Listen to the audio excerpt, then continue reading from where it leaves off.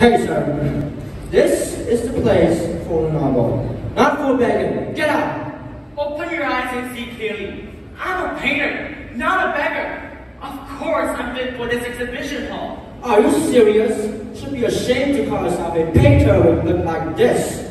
Don't insult art. Can your simple eyes understand art? If you could tell who's a painter by looking at the clothes that they're wearing, wouldn't the works displayed here be utterly ridiculous? I don't have time for this. Go away.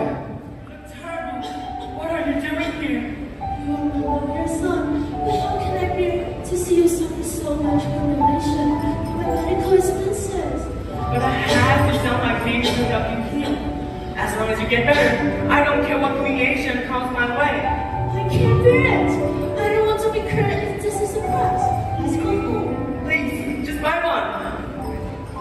If I can't sell these paintings, I won't have enough money to treat my mother's illness. But yes, as long as I get to make money, I'm certainly interested. Well, then, let me tell you, life doesn't. No way! We can't commit crimes just because we're poor.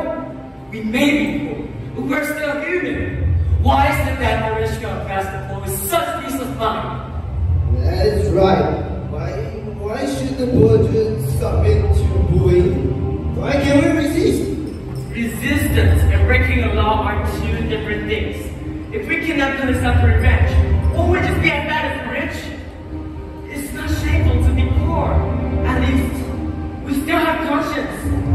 Oh wow! Can conscience be spared? Can it be used to cover the medical expenses for treating a mother? That my conscience can be used to cover medical expenses. But wouldn't it be more pitiful to have no conscience? Should I just abandon my conscience for a while for the sake of my mother? Josiah, if you commit an illegal act in order to treat me, what is the meaning of my life? But I have to do whatever it takes to cure my mother's disease. You are wrong. You must live with a head around and be a person respected by others.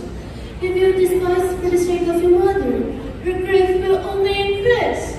I would rather die than see that happen to you. I know. I won't let you down, honestly. Could you see poverty and wealth clearly? Could you tell right from wrong? Are you really here to save me? Yeah, believe it or not. Hey! Oh, wait. I can't explain. No.